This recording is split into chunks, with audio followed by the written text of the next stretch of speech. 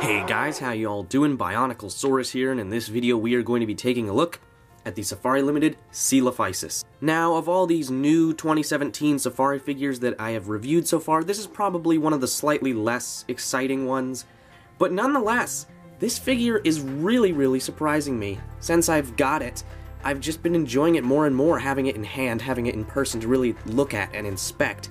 I've found that this is really a great little figure. And one of the coolest things about it, and the first thing that I'd actually like to talk about in this video, is that it actually represents Coelophysis. That is honestly one of the neatest things about it, because Coelophysis is such an underrepresented dinosaur. It's one of the oldest dinosaurs, hailing from the ancient Triassic period, and you see it all the time in books, in documentaries, and yet figures for it are really scarce. I think GeoWorld made one, but GeoWorld is pretty mediocre, and I can't even really remember that figure, to be honest. But this figure looks absolutely awesome. It is a tripod, and that is one thing that surprises me. I really didn't think it was going to be, and I thought maybe it was just mine, but they mentioned on the Dinosaur Toy blog that this is a tripod, and actually the reviewer said the same thing on the blog.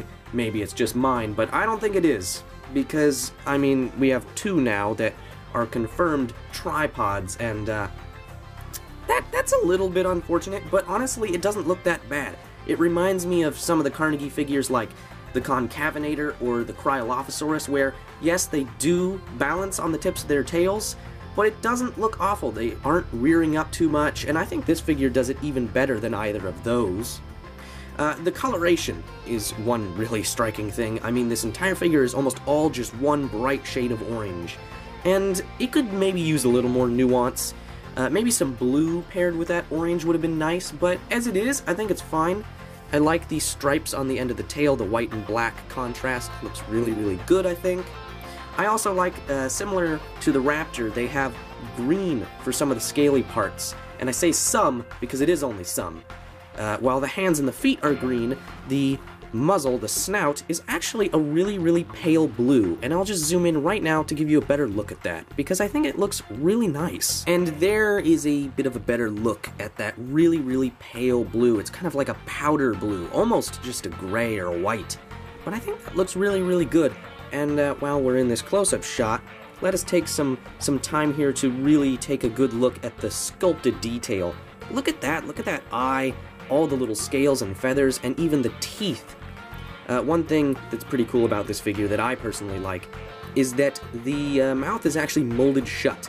It's not articulated and just shut for the moment, it is always shut. And the only other figure I can think of like that is actually the Safari Limited Utyrannus, which you should all know by now is one of my favorites. And that is one of the things that I love about it, and that I in turn love about this figure. Here's a bit of a look at the rest of the texturing. I like that they haven't given it wings or anything like that. They haven't given it even any sort of display plumage, just very shaggy, primitive feathers. And that is how it should be for something like a Coelophysis, where feathering it is a bit speculative just because it was a very primitive early theropod. It is very good that they went for this sort of proto-feather dino fuzz. And I think it looks really good. I think the green of the feet and hands really contrasts well with the orange and white and black of the body. Like, you're kind of going from one end of the color palette to the other, and that just looks really great. Green and orange, always a good combination. Now, I know I just commented on the feathers, but I'd like to talk about them a little bit more. And not so much the feathers on the figure, but just the fact that feathers are there. I'm really surprised that Safari did this. I'm not necessarily against it, although we definitely don't have any sort of direct or even inferred evidence of Coelophysoids and other really primitive theropods having feathers. It's not out of the question, it is perfectly plausible.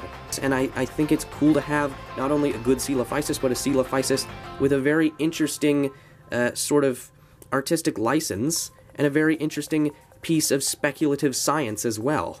Now, real quick, let's go through some size comparisons as per usual. Here is the new Safari Limited Coelophysis next to the Papo-Allosaurus. There we have the Safari Limited Utyrannus, again, as per usual.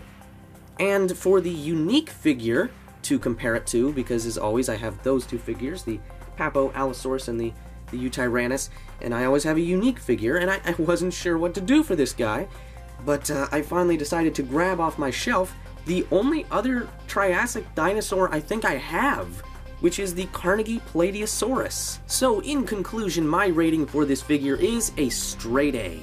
I'm not giving it an A+ like most of the other Safari Limited 2017 figures because it's not extraordinary, it's not mind-blowing by any means, but it is still a great little figure with very few objective flaws, if any. And beyond that, it's awesome to finally have a good reconstruction of Coelophysis in toy form. Thank you for watching, and Bioniclesaurus signing out.